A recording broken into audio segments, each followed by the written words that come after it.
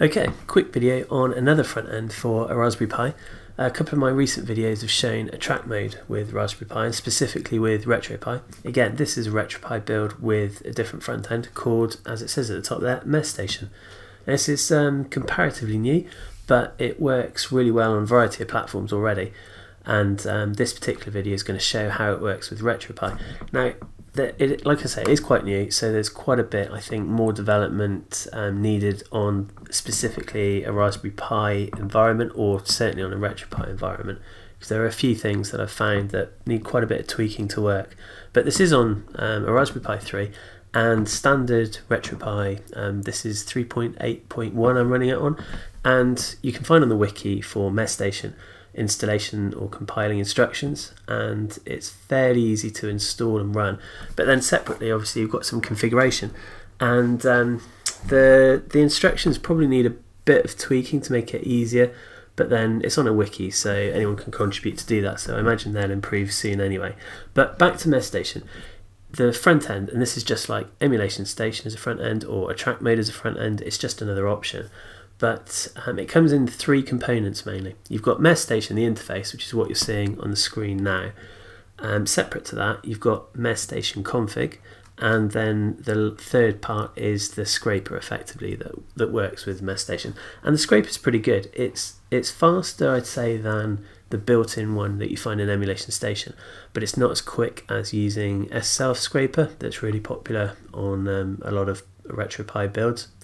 So with those components, mehstation itself doesn't need X or a graphical kind of menu system to run. It just runs without that, it doesn't need it. But currently, mehstation config, to configure anything, does need that interface.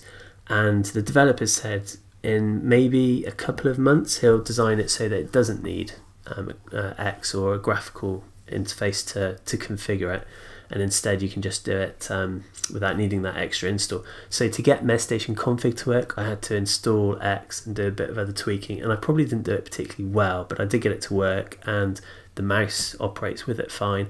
But then sometimes using that interface, if you made an error or wanted to cancel something, sometimes the window wouldn't draw quite properly, so it's a bit difficult to navigate around. But you know, fundamentally it does work, and it saves most of the configuration and settings in a type of database file, so it's a bit different to emulation station and a track mode in that respect, that quite most of the config for those two systems are in just raw text files that you can just dive in and edit, whereas this is a bit more structured in a database format. It also quite happily took my controller, which is an iBuffalo USB connected sort of SNES lookalike controller, and it took the inputs.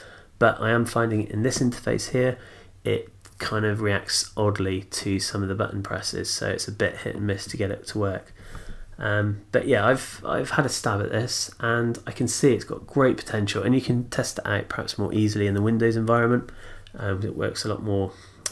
Well, it's quite stable there, but I'll try and use it now and see how it goes. So it booted into this, and I've probably put a bit more effort configuring the SNES than I have the Mega Drive. So if I try and scroll down, ooh, and that's not me being weird, it's just it doesn't like the input. If I go, okay, so I accidentally ran the most recent game there, which works fine, and it's using run command, so it's not running. Mehstation itself isn't running under X, it's just running as it sort of normally would. So you can see it opens again without any issue at all, and it also yeah, thinking about it, no, I'm just trying to think how it's getting my hotkeys, because the hotkeys are working, and I certainly didn't configure them in this. It's because run command. So yeah, because I'm running this in exactly the same way as I would any other RetroPie build, my hotkeys were already defined when I ran emulation station the first time, so it's just reading those files anyway. So if I quit that, and you can see the most recent game. Now I'll try and scroll again.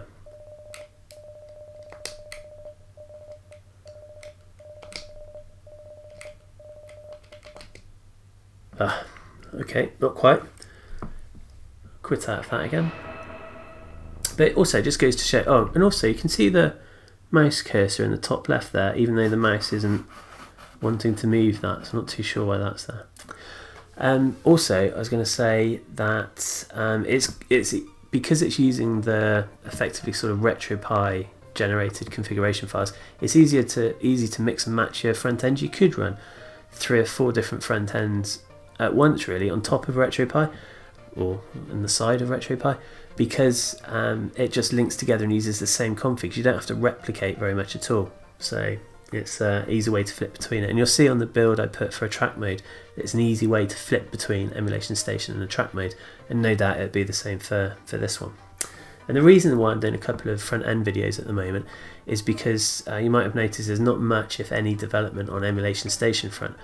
And whilst that can be maybe a bit helpful in the short term, because you know that that environment isn't going to change, nothing's going to break, after a while it's really starting to show that it's missing some features that users want.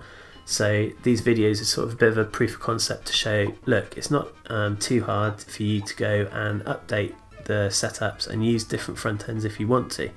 But certainly at the moment it's good to use Emulation Station because you know how everything should work, and it's really good for testing on that basis as well, because it's quite a stable platform even if it isn't being developed. But yeah, mehstation has got a lot of options, and I'll try to show you some more. There is one configuration file actually for, I think it might be for mehstation config, that's a flat text file that you can edit as well to change the screen resolution and sound options. So there's a few different options there, and I'll put links to the mehstation website and you can check out what it can do, because it can really present itself better on that website than I can in the video at the moment on the Pi. But if I'll try again to get to the SNES section. I will do it, hang on.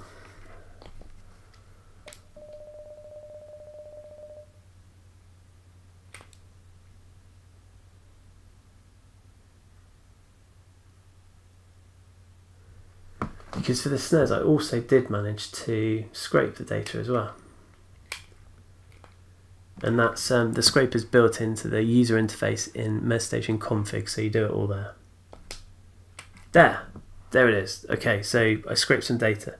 Again, it kind of looks a bit like Emulation Station in that format, but I believe themes will be part of this. I don't think they are at the moment, but I imagine that you can configure this how you'd want. But in a lot of ways this layout is similar to Emulation Station in that you've got the picture of the box, the name of the game, scrape description, and then you've got all the metadata like genre, players, publisher, etc. So it's a similar layout, but also you can get video snaps, so you can get theme to show a live video. In fact, I think if I manually put it here it would automatically show it, but I just haven't tried that yet.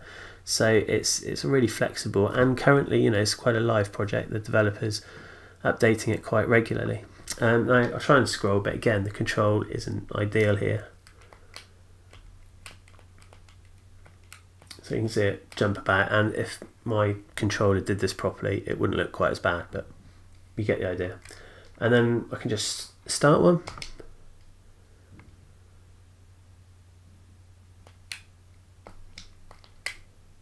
There we go, and then from that point it's just under the standard sort of RetroArch based emulation configuration. There we go, fishing. So hopefully it was useful. At the moment I wouldn't recommend that you try and run with mehstation on a RetroPie build, mainly because there's quite a lot of hoops to jump through, and maybe it's not the way it deals with controllers seems to need a bit of improvement, and the user interface as well as some instructions probably need a bit of tweaking, but it's definitely one to keep an eye on. And yeah, check it out. Hopefully the video was useful. If you've got any questions, please put them in the comments. Thanks.